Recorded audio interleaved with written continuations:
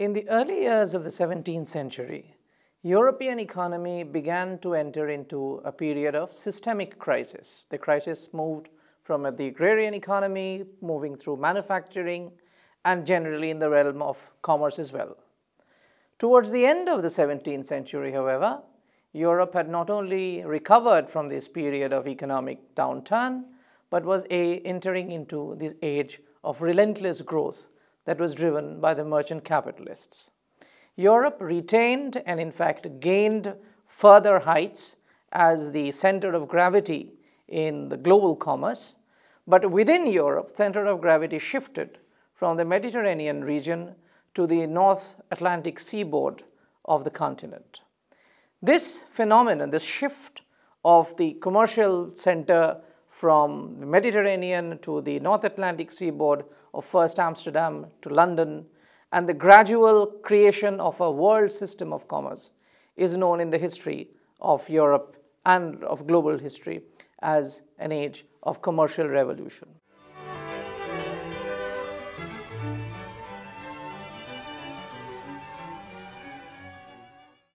In the 16th century, global commerce was dominated essentially by Spain and Portugal, with the global trade being controlled in a big way by the Spanish discovery of the Americas, which brought in bullion, gold and silver, but also new crops from the New World, as also the Portuguese entry into Asiatic trade in spices and eventually establishment of a monopoly in this part of the world. By the early 17th century, however, the Spanish and Portuguese colonies had begun to gain economic self-reliance, and they were trading less and less with the metropolitan region.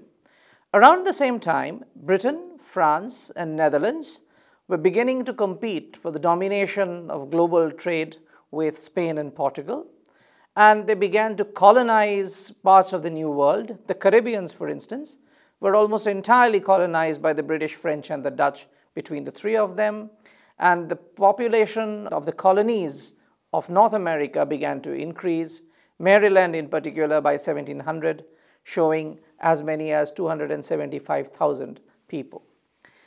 There was also a shift in the commodity composition of 17th century trade as against the 16th.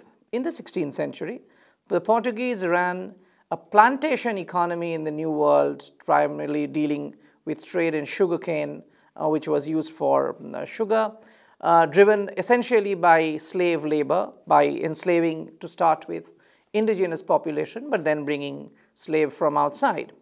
In the 17th century, slavery itself became an important component of the intercontinental trade, affecting both the plantation economies and the mining economies of the Spanish colonies of Central America.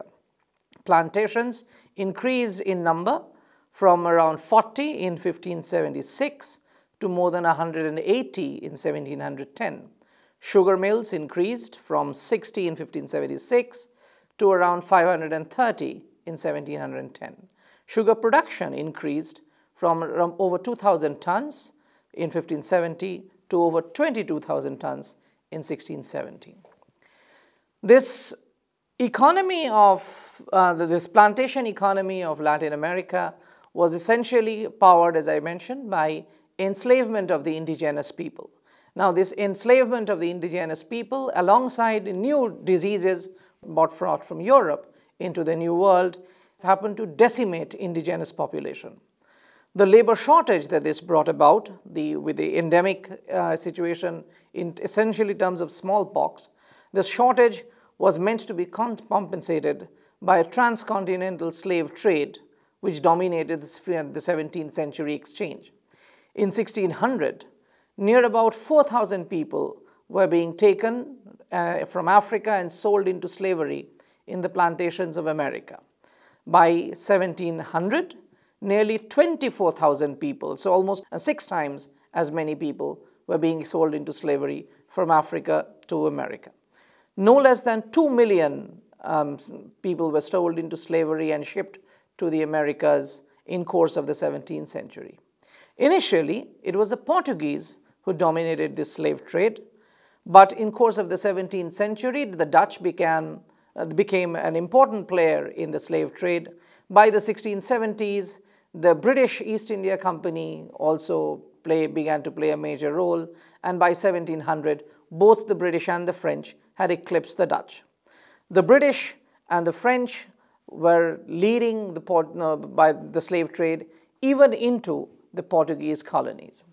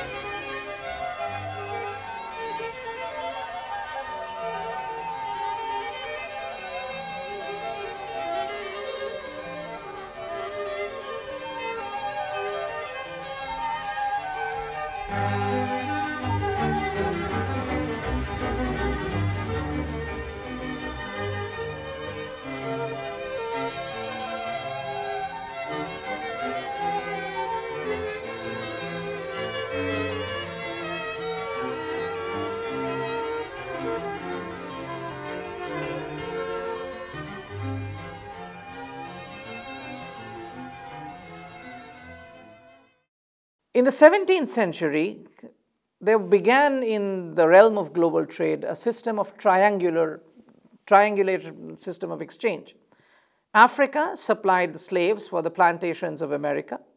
America supplied sugar, wax, gold, and molasses to Europe. Europe supplied metallic objects, textiles, guns, and cutlery to both America and Africa. In course of the 17th century, Asia also joined this huge network, which now became quadrangular, with Asia supplying Asian manufacturers in return for bullion that was coming from America via Europe. So all the known continents in the 17th century world had begun to trade with each other, with Europe as its core area and all the other continents functioning as the periphery. This is what Immanuel Wallerstein spoke of the world system of exchange. In course of this emergence of this world system of exchange, the Portuguese made way first for the Dutch and then for the British as the carriers of the Asiatic trade. There was also, in course of the 17th century, a fundamental change to emerge in the character of the Asiatic trade.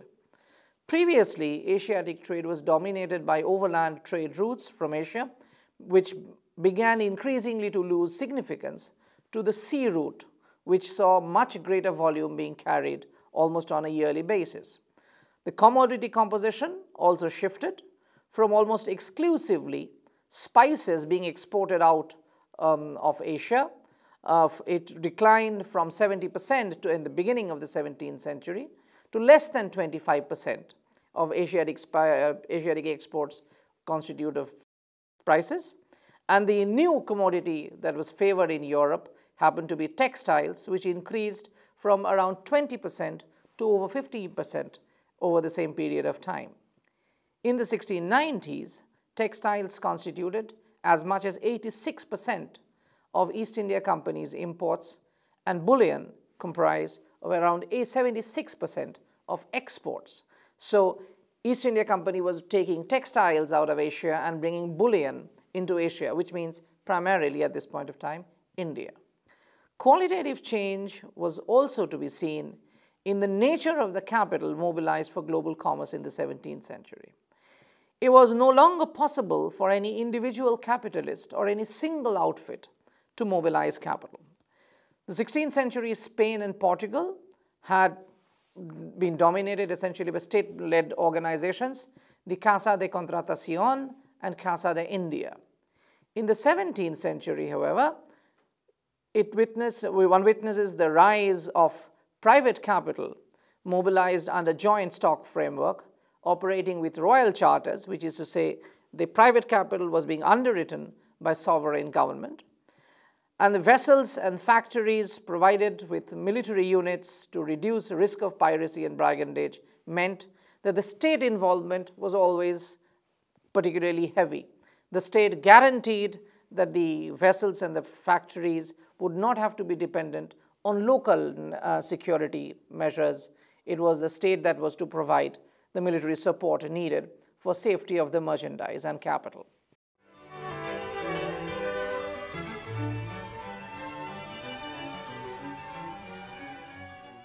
The 17th century thus began to see a shift in the vortex from the Iberian Peninsula to the Atlantic seaboard, as this marked the age of British dominance, British and Dutch dominance of the high seas.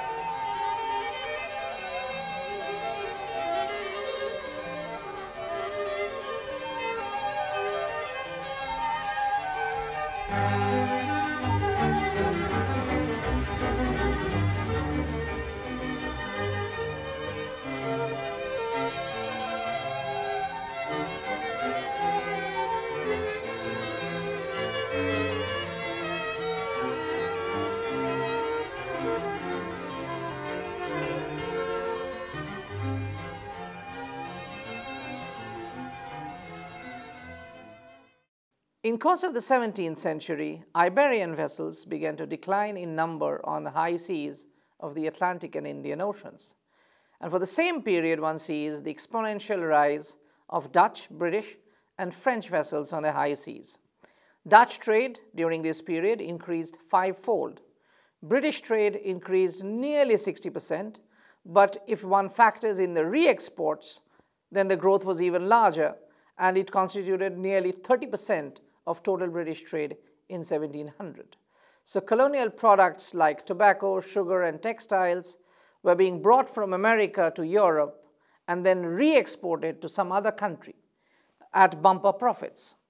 This is what basically fueled British prosperity during the 17th and 18th century. For most of the 17th century, Amsterdam was the vortex of this global capitalist exchange system. Principal economic significance of Amsterdam lay in the fact that it was the principal entrepot of the Baltic trade in grains, which constituted nearly 36.4% of the 560,000 tonnage of Dutch shipping in 1670. Compared to this figure of 36.4%, take the trading volumes with Asia and America, which together made up only 19% of total Dutch trade. In course of the 17th century, agrarian stagnation reduced the volume and value of Dutch Baltic grain trade. And because the Baltic grain trade was where the Dutch gained the largest volumes of surplus in capital, the agrarian decline of the 16th and 17th century gradually then brought about a decline in Dutch Baltic grain trade, and therefore Dutch tonnage fell from nearly two-thirds of the Baltic trade in mid-17th century to less than half by the beginning of the 18th century.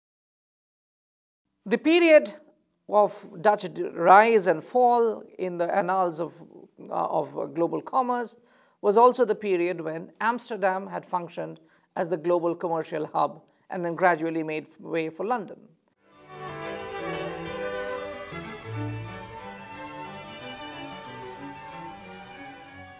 Amsterdam was the largest center of global capital in the 17th century. Its population grew from a paltry 30,000 in 1567 to over 200,000 in 1700. The number of commodities traded in the port and markets of Amsterdam increased from 205 in 1585 to over 491 in 1670.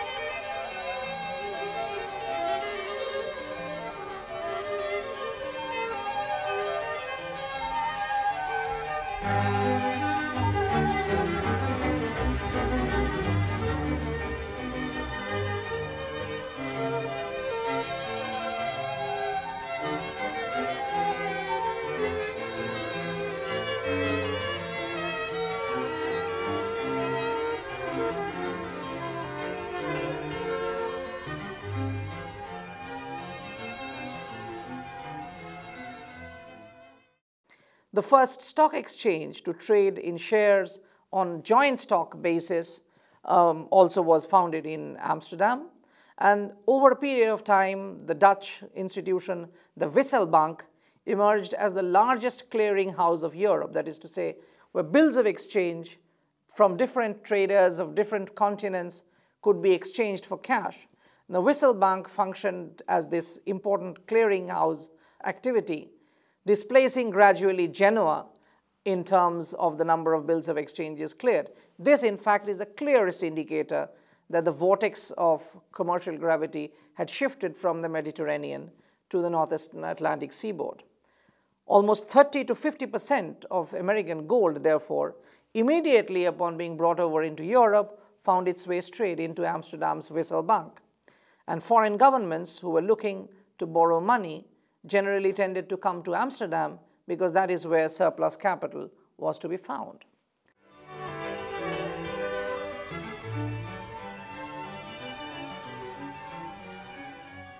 All through the 17th century, inspired by the example of Amsterdam, British merchants from London began to compete with Amsterdam. In the Caribbean, the British started trade wars to marginalize Dutch presence through the Navigation Acts of 1651, 1660, 1662, 1669, 1673, and 1696. These were periods of also Anglo-Dutch warfare, not only in the New World, but also in Asia. In course of the 17th century, British shipping, however, increased threefold, which was still smaller than the Dutch, but the doubling of British re-exports between 1663 and 1701 gradually shifted the vortex of global capitalism from Amsterdam to London. Expansion of commercial horizons brought capital from agriculture to commerce, and the city of London began to grow. London Stock Exchange of the 1690s and the foundation of the Bank of England in 1696 reflected this changed realities as London displaced Amsterdam as the global destination of capital, and Europe moved from the age of mercantile capitalism gradually in the direction of industrialization.